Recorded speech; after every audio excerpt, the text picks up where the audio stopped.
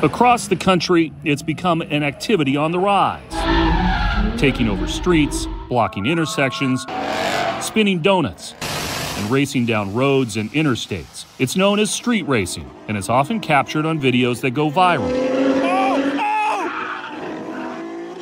It took root during the pandemic when roads normally clogged with commuters suddenly emptied, opening the door to a surge in chaos on our streets with sometimes deadly consequences. What did I do wrong as a mom? Was I too strict? Ask Lily Trujillo about street racing and a December night in Los Angeles she will not forget.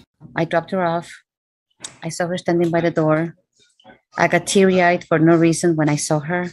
But little did I know that was the last time I was going to ever see her alive. Lily's daughter, Valentina, was a passenger in a friend's car when the driver was challenged to a race. He took off, going over 80 miles an hour, crashed against an SUV. If he didn't race, she'll be alive walking this earth with me. And that's when I said, a street racing, it's what killed her. Today, many more communities are grappling with this potentially deadly problem.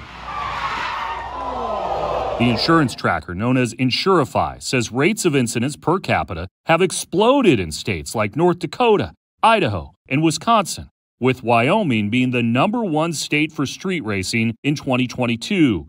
Virginia and Oregon also landed in the top 10. Worse yet, Spotlight on America discovered there is only a patchwork of laws across the country that criminalize this dangerous activity. According to Insurify, just in the 10 states they examined, the penalties for street racing range from just a $20 fine to a year of jail time. The city of Tacoma, Washington took matters into its own hands this year after the police department was inundated with calls and complaints, making it an epicenter of the street racing problem in America. They just kept going and going for hours and hours. Sarah Rumbaugh witnessed it herself after an evening stroll.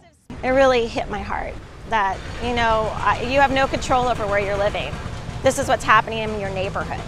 My colleagues. As a Tacoma City Council member, I asked for my council colleagues' support in adopting. She urged her colleagues to take action, and they quickly approved a city ordinance this spring to criminalize racing attendance. And what does that do? It makes it illegal to be a spectator at one of these events. So is there any evidence that it's done anything to deter street racing? We don't have street racing anymore. It has worked. A Spotlight on America examination of local laws shows only a handful of other places have banned spectating. In Utah, San Jose, California, and Fort Worth, Texas. As more laws get on the books, Lily Trujillo is focused on educating young people about the danger through speaking at schools and meeting with teenagers as part of her organization, Street Racing Kills. You want to see your best friend dead right next to you? Have that for the rest of your life. For Spotlight on America, I'm Chris Daniels.